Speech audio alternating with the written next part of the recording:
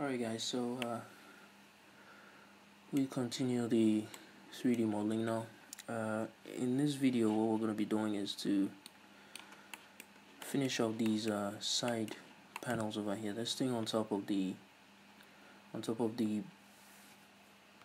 bulges over here. So we're going to finish it off on each of these ones, but what I'm actually going to do is I'm only going to do it for one for you guys in this video, and I'm going to have you guys finish the rest on your own, because it's pretty much the same way. So yeah, let's get started. I'm going to take this Fender right here, and I'm going to go into edit mode real quick. So let's zoom into the side. Alright, you can select one of the vertices and press period on your numpad to zoom in like that. So I want to select the one at the very outermost of this diagonal here, which is this one. Okay, so we're going to select that whole edge by holding it down Alt and right clicking right here to select that whole thing all the way around. Alright, so once you have that selected, just press Shift and then D to duplicate it. You can see it's duplicated like that. If you move, you can see it's duplicated. Now after you duplicate it, press P and then select selection to separate the selection. Now get out of edit mode and take this one. Let me just enable this for you guys real quick. There we go. Alright, so let's take everything. Let's make sure we have the vertices that we need in here, and I think we do. So what we're gonna do now is let me see. Okay, first of all, let's fill the whole thing. Okay, so press F to fill the whole thing, and I want to press I to insert the faces. Insert the faces. Why is it not inserting? Let me see. Okay, I don't know what's doing that, but let's try inserting it again. For some reason it's not inserting. Okay, there we go. So just insert it a little bit like that, and press X and delete the faces. Nice. Now press Ctrl and R through here, left click and then right click like that. Nice. So let's just click on object and select shade smooth with the object selected.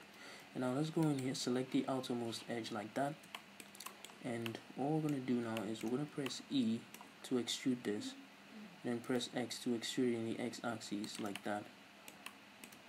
Now you can see we have shrink wraps going on here. Let's delete both shrink wraps, we don't need them, and let's turn this down to 1, the subdivision surface, or let's keep it at 2 for now. So right now let's just keep it at 2 until we finish and see if it looks good in 1. So just extrude this out a tiny bit. It's not as thick as the one on the side, so something about there should be good.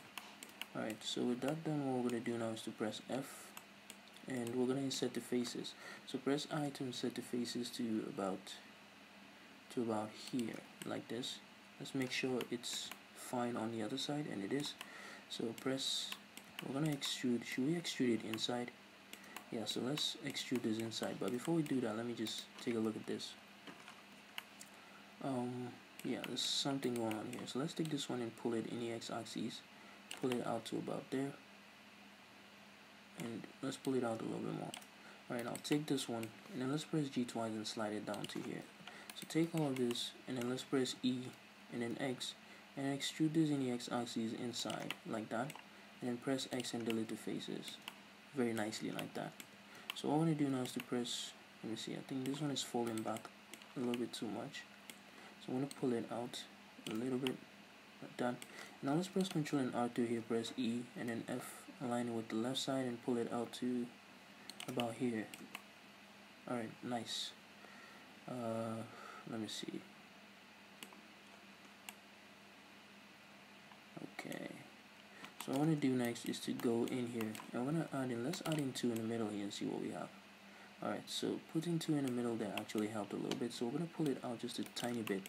So just click on the arrow key and then pull it. No, that's too much. Just a little tiny bit, like that. Alright, that is looking good. I don't think the thickness is enough though. You know what? Let's undo, let's undo everything. So undo everything and let's go back to where we actually deleted the faces.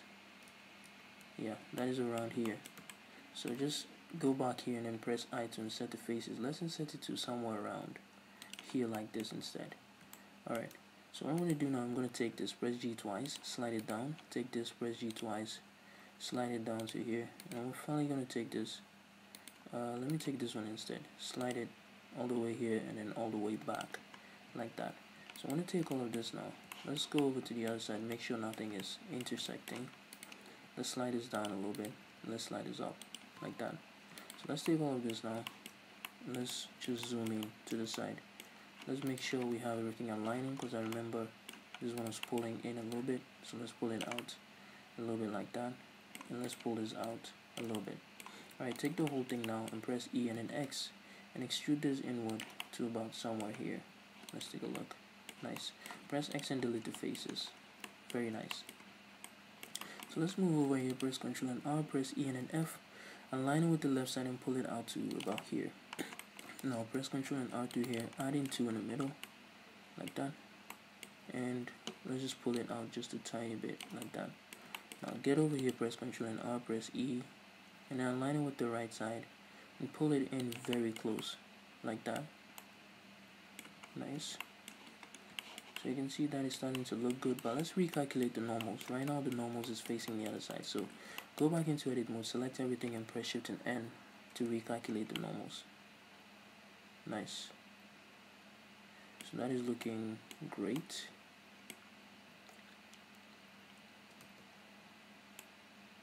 I'm not so sure though. Let me take a look. Let's get rid of these. Let's get rid of these vertices, the ones we added in here.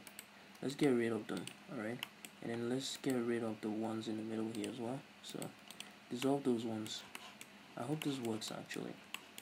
So let's just dissolve these ones as well. And what we're going to do is we're going to take this vertex here from here all the way. So select that vertex right up here. And let's go all the way to the other side here.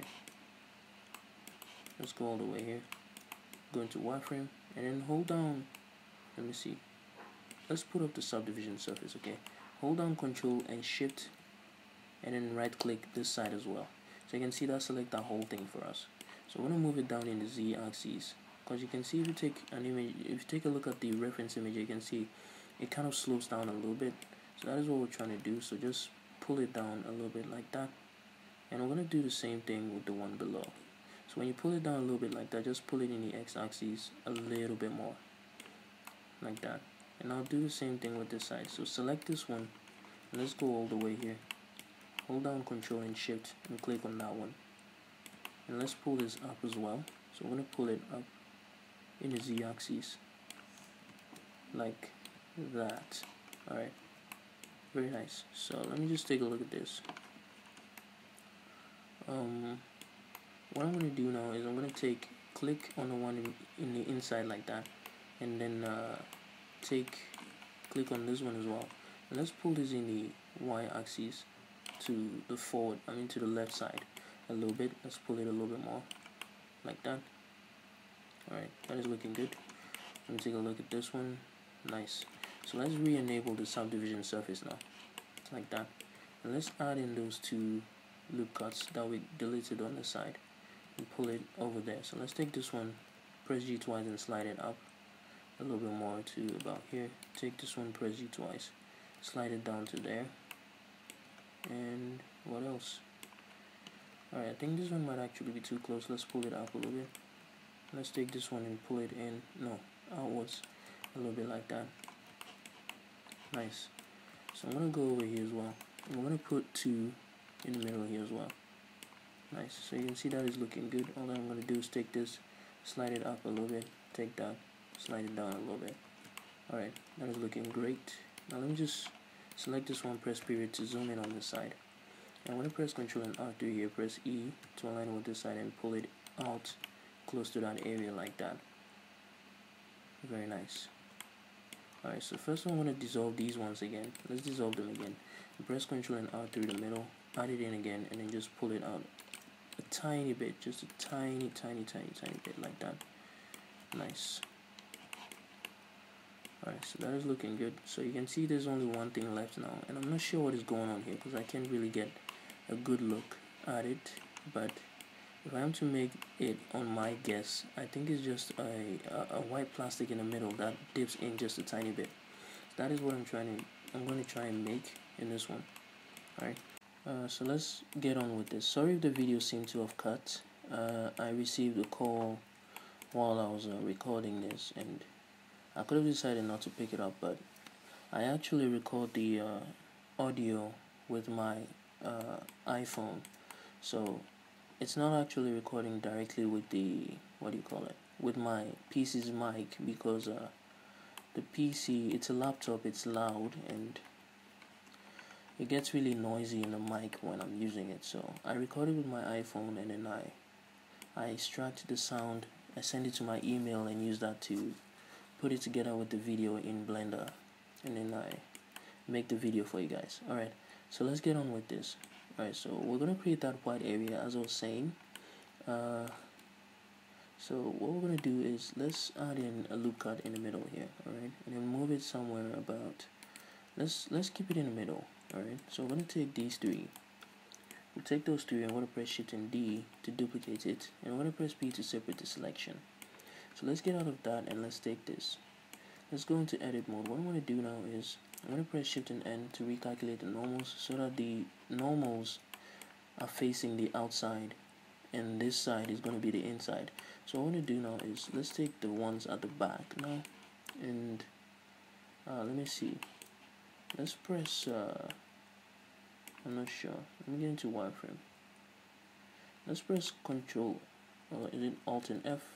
Yeah, Alt and F, and then press Control T. No, Alt and J. So press Alt and F first, and then press Alt and J,